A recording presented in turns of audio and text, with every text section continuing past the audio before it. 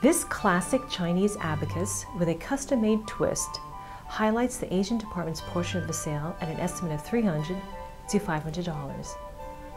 The Chinese calculator features 11 columns of circular Huanghuali counting beads in a naturally beautiful purple-hued tone. This abacus was then converted into a desktop accessory, held by a framed rosewood stand of custom proportions. The Chinese name for abacus is directly translated as counting tray, a nod to its more common orientation.